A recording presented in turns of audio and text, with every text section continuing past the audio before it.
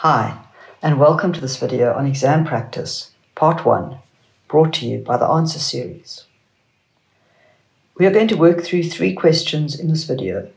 I want you to pause the video, read through these questions on your own and try each of them, and then when you're ready, we'll go through the solutions together. In the first question, we need to work out the general term of the pattern. This is a routine question, and if you are up to date with your work, you should manage this very comfortably. We take the given numbers, write them out with little gaps in between so that we can write in the first row of differences.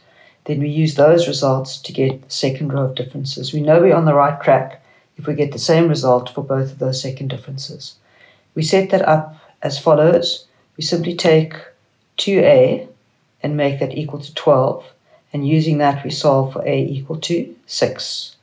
Then we move on. We take that result, but we take the first difference and equate that now to 3a plus b equal to 9.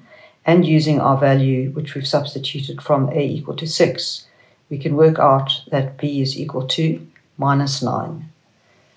Now we take the fact that a plus b plus c is equal to minus 3. We use the a and b values that we've already worked out and work out this time that c is equal to 0. So the general term of this pattern is generated by the formula Tn equals 6n squared minus 9n. In the second question, we simply have to work out the value of the 50th term. So we're going to take 50, substitute it everywhere that we previously had an n value, and we work out that T50 is equal to 14,550. In question 1.3, we are asked to show that the sum of the first differences of this pattern can be given by the formula Sn equals 6n squared plus 3n. It's very important to remember that the row of first differences is a simple linear pattern, or if you prefer, an arithmetic sequence. We worked out in question 1.1 that the first differences were 9, 21, and 33. So we know that a is equal to 9, d is equal to 12, and we have a formula which we can take straight from the formula sheet. So substituting a equal to 9 and d equal to 12, and simplifying carefully, we end up with 6n squared plus 3n, which is exactly what we were asked to do. Question 1.4 is rather challenging, and we need to process this carefully. They are asking us how many consecutive first differences were added to the first term of the quadratic number pattern to obtain a term in the quadratic pattern that has a value of 21,060. This is challenging, but really we need to do what we are told in this question. So we're going to set up an equation, the answer to which is going to be 21,060. We are going to add the first term of the quadratic pattern and the sum of all the first differences and work out how many first differences we need to add by working out the value of n. If we put that equation into standard form, in other words equal to 0, using the quadratic formula we can work out that n either equals 59 or negative 119 over 2, which we discard because we cannot have a negative value nor can we have a fraction. So the only possible value is 59, and there are 59 first differences that must be added. Now it is possible that you might have chosen to work out that in fact the 60th term of the quadratic pattern has a value of 21,060. If you chose to do this, you're on the right track, but you haven't answered the question because you weren't asked which term has that value, but rather how many differences are added to the first term. So if you chose to work out that the 60th term has a value of 21,060, then you have to work backwards and work out that 59 first differences were added to the first term in order to get that value of T60. So no matter what method you used, the final answer is 59 first differences must be added. So make sure you answer the question that you have been asked. In the second question, we again have a quadratic pattern with terms 2, 3, 10, and 23. And I want you to pause the video, try all the questions on your own, and then we'll work through the solutions together.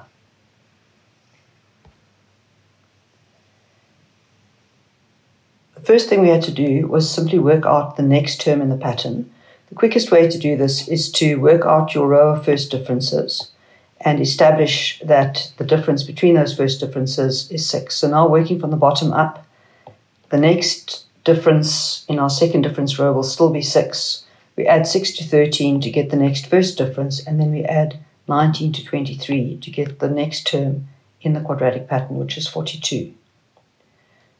Working out the formula, we simply equate 2a with 6 and work out that a is 3. We substitute a into the 3a plus b formula, knowing that the result is 1, and work out that b is negative 8. Now we add the a and b values, which we've already found, and the c value to get an answer of 2, and work out that c is 7. So the nth term of this formula is given by 3n squared minus 8n plus 7. To work out the 20th term, we are simply going to take the formula that we've worked out. We're going to replace all the n values with 20 and work out that the 20th term is 1047. In question 2.2, we are asked to calculate which term in the sequence will have a value of minus 140. We know that this sequence is arithmetic. We have the formula given as Tn equals a plus n minus 1d. We work out that our a value is 35 and our difference is minus 7. Remember that when the terms decrease from 35 to 28 to 21, the difference is negative. So careful substitution will give us n equal to 26. 2.3 is a nice question because it's different. It's challenging but doable. What they want to know from us is for which value of n will the sum of the first n terms of the arithmetic sequence, which we've just worked with in 2.2, equal the nth term of the quadratic sequence in 2.1. So you need to keep your head at the start. After that, it's fairly manageable. We know from our solution to question 2.1.2 that the general term of the quadratic pattern is given by 3n squared minus 8n plus 7.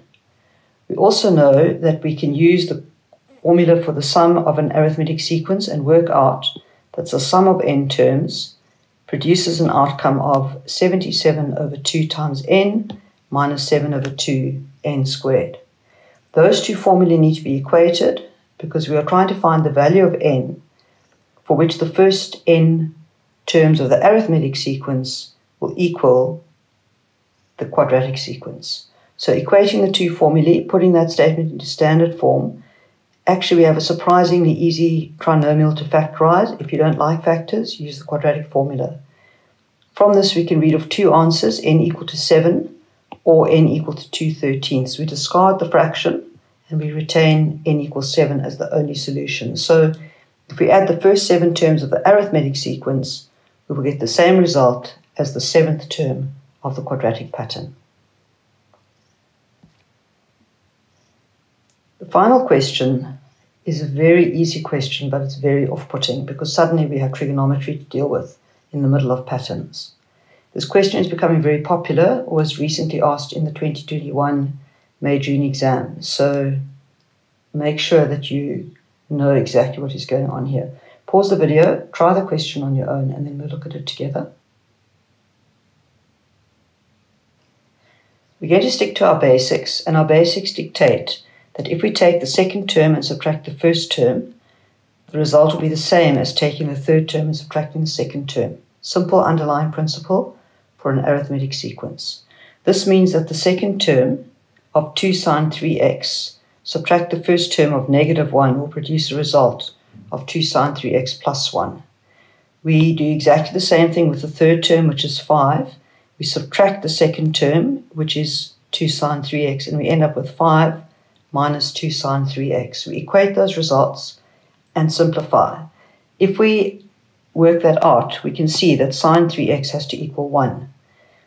It is helpful to know what you're working with, so I'm going to draw a very rough sketch of a sine graph to help me understand this question. So if we go to our very roughly drawn set of axes and just draw a basic sine graph, we know that it will cross the axis here at 180. More importantly, we know that it will hit its maximum value at 90 degrees and that maximum value will be 1, and that in the whole period of 360 degrees, that is the only time we will get a result of 1.